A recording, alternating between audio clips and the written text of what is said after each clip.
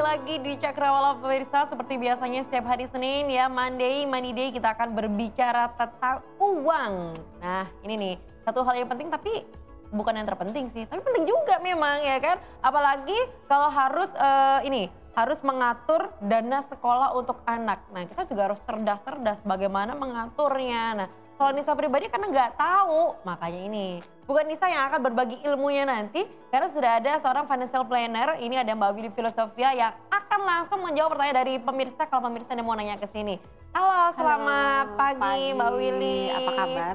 Gimana, lagi liburan kita culik ke sini nggak apa-apa ya? Kan besok libur lagi. Oh besok libur lagi, oke. Pemirsa barangkali ada yang lagi berlibur, biasa kalau lagi liburan kan waduh dompet sama rekening udah jebol aja kan. Iya, bawaannya seneng. Habis itu anak-anak mau sekolah. Anak-anak mau sekolah gimana? Udah bingung ya. Ini sebenarnya kalau mempersiapkan dana sekolah anak, harusnya sejak si anak umur berapa sih Mbak? Harusnya sih sejak kita planning untuk punya anak. Jadi sebelum... Jadi si anak belum dibikin sudah? Harus sudah planning dulu. Iya, jadi karena kan kalau biasanya kan kalau sudah lahir tuh biayanya makin banyak. Jadi kalau sebelum masih planning lah ya, jadi untuk keluarga muda yang masih planning untuk mempunyai anak, jangan lupa untuk juga menyisihkan biayanya untuk pendidikan. Jadi bukan memplanning, bukan merencanakan untuk menyiapkan dana sekolah anak, tapi sudah melakukan ya? Melakukan, nah, sudah harus dilakukan. Kan gampang, melakukannya ini loh yang susah. Karena di mana-mana tuh kalau misalnya, oh ya saya planning A, B, C, giliran mau jalannya, aduh kok berat ya. Nah itu dia. Jadi cuman, ya, sebelum si anak ini dibuat malah harus sudah harus direncanakan. Okay. Apalagi nanti kalau si anak sudah lahir, let's say lah kita tidak punya mencanangkan dana sebelum hamil dengan alasan, wah ntar nabung buat biaya melahirkan. Ya, buat melahirkan. Terus habis itu setelah melahirkan adalah nabung untuk biaya sekolah. Karena kan biasanya kan anak-anak sudah masuk TK umur 4 tahun ya. 4 tahun, 5 tahun kan mereka sudah masuk TK. Tapi penting nggak sih kalau sebelum TK kan ada playgroup, ada toddler dari umur 2 tahun sudah ada sekolahnya. Ada penting juga. Tapi dengan biaya ya Mbak. Tentunya. Nah itu tadi biayanya. Ya, jadi kan mungkin ada yang orang tuanya sibuk, terus si anak juga kalau dia hanya bersosialisasi sama pengasuhnya, orang tuanya mungkin ada ketakutan untuk takut tidak gak gaul gitu ya. Jadinya memang ada yang dari 6 bulan malah sudah masuk sekolah. Sudah ada Iya, biar mereka bersosialisasi dengan rekan-rekan sebaya. Nah itu kan juga harus direncanakan dari awal. Jadi nggak serta-merta, iya kalau yang dananya berlebih nggak jadi masalah. Cuman kalau yang dananya itu tadi, keluarga baru dananya ngepas. Nah ini biasanya kan orang tua maunya sekolah yang terbaik untuk anaknya, yang paling bagus, fasilitasnya paling lengkap. Tapi ada harga, ada rupa, ya kan? Jadi pasti harganya mahal sekali. Pasti. Nah bagaimana untuk memilih sekolah? Apakah harus disesuaikan dengan pemasukan orang tuanya? Ataukah disesuaikan dengan kebutuhan anaknya? Iya, kalau untuk memilih sekolah itu sekali lagi, sekolah bagus tidak menjamin si anak akan bahagia. Oke. Jadi kan banyak kasus ya.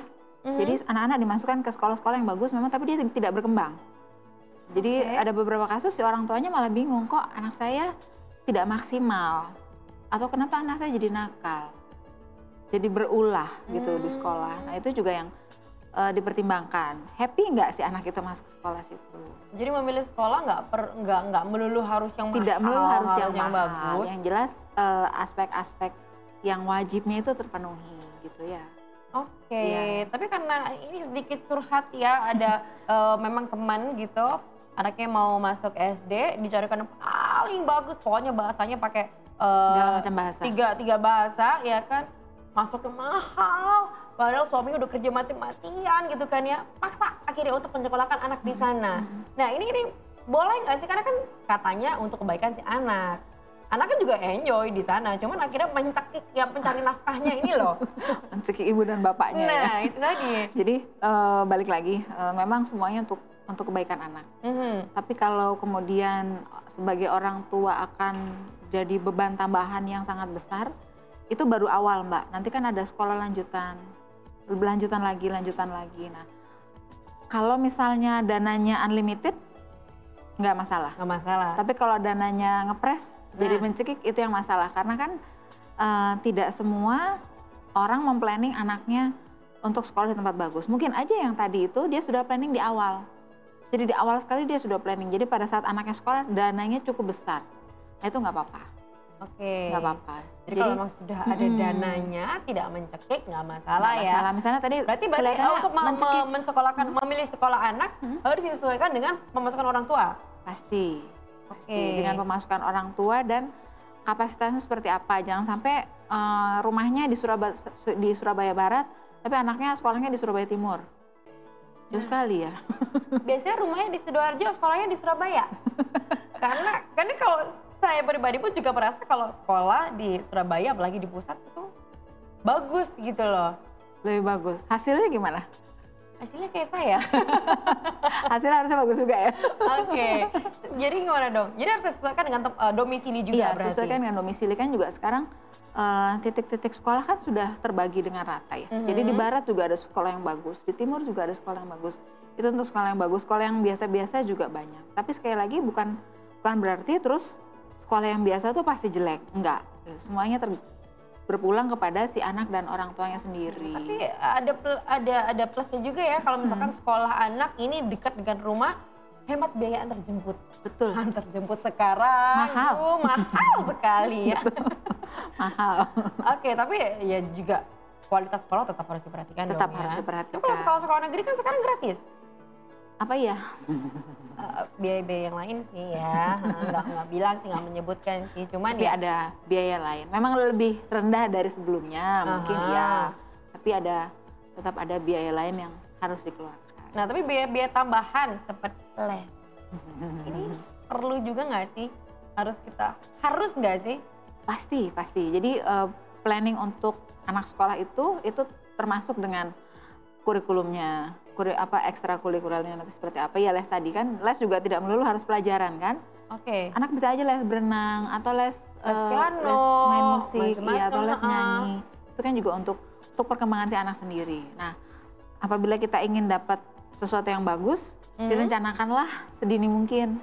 Jadi jangan mendadak gitu ya, jangan aduh anaknya tahun depan sekolah, saya ingin sekolah itu baru nabung, kecekik jelas itu pasti. Oh gitu, jadi kalau selisih setahun itu mencekik ya? Mencekik. Tapi kalau misalkan kan sekarang juga orang suruh nabung tuh kan susah ya kan, ini ngomong sama diri sendiri juga. Jadi kalau mau, aduh tinggal setahun lagi, baru akhirnya nabung ya kan? Akhirnya nabung dan nanti... kalau misalkan katakanlah ada case seperti itu, ini kita harus mengambil dari pos-pos yang mana sih yang bisa dipres? Pos yang wajib dipres adalah pos belanja.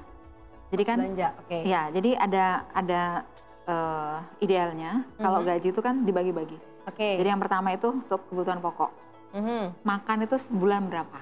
Itu udah nggak bisa dipres itu udah nggak bisa diapa-apain. Ya paling aduh sedikit banget ya teman, kayaknya malah nambah gitu ya. Mungkin duit jajan kali ya. Jajan ditiadakan gitu. Kemudian ada untuk anak-anak. Itu walaupun kita baru berkeluarga itu harus punya posnya walaupun sedikit. Oke. Kemudian untuk rekreasi. Yang nggak kalah penting adalah untuk kesehatan. Terus menabung. Kalau mau menabung di awal, akhirnya menabung, kemudian uang makan itu yang wajib. Nah nanti apabila misalnya ngepres, kita lupa bikin pos untuk anak. Tahu-tahu anaknya setahun lagi mau sekolah. Yang rekreasi ini dikurangi. Gitu. Jadi kalau sekarang rekreasi dikurangin, musim liburan. Sekarang jalan-jalan aja deh. Jalan-jalan tapi nggak usah kemana-mana. Jalan, makan terus pulang. Aduh, kan rekreasi. Wisata kuliner pokoknya nggak di rumah ya. Nggak di rumah. Makanya biar refreshing aja gitu kan. Nggak di rumah. Bisa jadi. Ya kan sekarang juga liburan pun nggak perlu harus keluar duit yang banyak kan. Tempat wisata yang harga tiket masuknya nggak terlalu mahal pun juga banyak ya kan. Iya, dan sedini mungkin biar anaknya tuh terbiasa dengan hidup hemat. Ya bukan berarti kita memaksa anak untuk tidak berkembang gitu ya, tidak gaul gitu seperti anak-anak lain, tapi mungkin dibiasakan untuk jalan-jalannya, rekreasinya ke museum. Oke, ya, jadi tidak cuma orang tua yang berhemat juga untuk si anak pun juga harus berhemat untuk meringankan beban orang tua. Betul, nah, jadi jangan sampai nanti begitu sudah sekolah, mah teman-teman aku ini besok liburan mau ke Tokyo, kita mau kemana? Masa Singapura mulu sih? Aduh, sudah pening kepala kalau di rumah gitu aja gitu. Nah ini nih jadi salah satu PR juga untuk orang tua ya. Iya, jadi ini memang kalau kemarin kita bahasnya adalah mungkin yang belum berkeluarga. Tapi sekarang adalah yang sudah berkeluarga, merencanakan punya anak. ini liburannya 2 kali panjang ya kan. Kemudian bulan Januari anaknya sudah harus masuk sekolah. Nah ini, Mbak Willy tapi kan sekarang kan banyak kan program-program tabungan sekolah kayak gitu-gitu Asuransi ya kan? Asuransi untuk pendidikan. Ini kan Ya, juga ada. Nah nanti itu juga bagaimana, membantu. nanti segmen selanjutnya tolong ya dijelasin nih gimana sih untuk memilah-milahnya mana yang bagus, mana yang enggak. Karena pemirsa pasti juga bertanya-tanya kan, makanya itu pemirsa jangan belajar kemana-mana, tetap di Cakrawala.